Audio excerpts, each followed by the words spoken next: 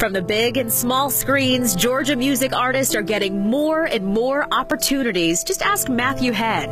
I did not see the film side of it. I was really focused on producing music and being the next, Timberland and Quincy Jones kind of guy. And then all of a sudden, the film industry kind of opened up, and I was like, oh, I can do this too. One of his projects, an indie film called Black Korea. It's an emotional story about two clashing family cultures. When I created the score, it was one of the first films that I've worked on that made me emotionally involved.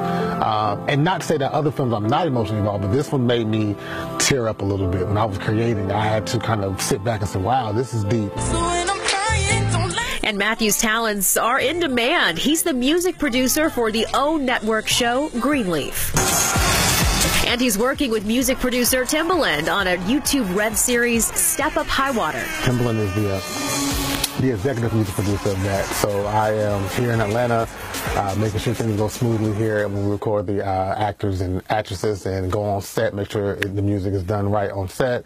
And I'll add some, musical moments throughout the show here and there. Not bad for a guy who went to college to become a teacher and dropped out to pursue his music dreams in his hometown. I have some awards. I have an Emmy Award, and like I said, Image Award, a Stellar Award, nomination for a Grammy. But, kind of humble. I keep it cool, man. Yeah, I keep it real cool. I try not to put that stuff out too much because I'm from Marietta, so I keep it cool. I'm from Marietta, Georgia. I try not to,